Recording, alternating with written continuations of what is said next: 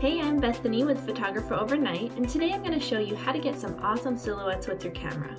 So the first thing you're going to want to do if you haven't already is switch your camera to manual mode, which is usually indicated with this M on your camera dial. This is going to allow you to have full control over the settings on your camera to get this specific look. If you've ever tried to capture a silhouette in one of your camera's automatic modes, you might have noticed it doesn't work very well. The reason for that is because your camera is calculating how much light you have in your frame and trying to give you a happy medium, so it wants to dull your bright sky and brighten up your subjects at the same time, which is going to give you a picture that looks something like this. And if your camera has an automatic flash, you're also going to have the flash firing in automatic modes, which is not helpful.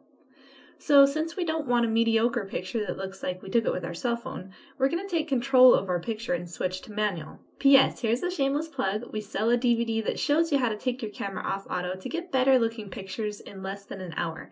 Totally worth the 20 bucks. So let's get back to our silhouette picture here and talk about the settings that we used to capture it. The first thing I did was lower my ISO to 100.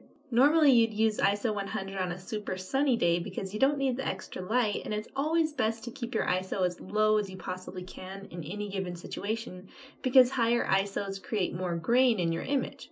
And since my goal here is to actually get my picture as dark as I can get away with the lowest ISO.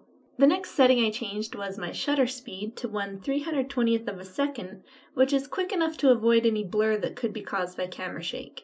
And my f-stop here is at f5, which gives me enough depth of field to see the edge details of my bride and her horse. But generally these settings end up being whatever gives me a perfectly black subject without making my sky too dark. So once we've taken the picture we want and we get it home on the computer, it usually could use a little help to make it pop. You might be surprised to see this is the original image I took with my camera. You can see it's not a perfect silhouette because there's still a bit of detail in the bride's dress, but I didn't want to lose any more color in my sky by making it too dark. So this is the perfect example of why you should always be shooting in RAW. If you're not sure what a RAW file is or how you would switch your camera to RAW, check out our video about that here. The changes you can make to your RAW files without losing any image quality are incredible when you compare it to a regular JPEG straight out of camera. So you can use any RAW editing program on your image. Lightroom is a popular program. Adobe Camera Raw is one that's free to download if you already own Photoshop. So in my RAW editing program, I usually do a couple things to make my picture pop. First of all, I want to make this a perfect silhouette by darkening up my blacks with this slider here. Then I want to bring out the colors of the sky a little more by increasing the vibrance, which enhances my blues and greens, and the saturation, which brings out my reds and yellows. Now you can see this image has a sort of green cast to it, and that has to do with the white balance. In our DVD we talk about getting a custom white balance on camera, but as the sun is setting, your lighting changes so rapidly, and it's easy to just warm the picture up a bit with these sliders here. So play around with your colors and see what you like best. Since my picture's a little too green, I'm pulling this one over to add a little more red.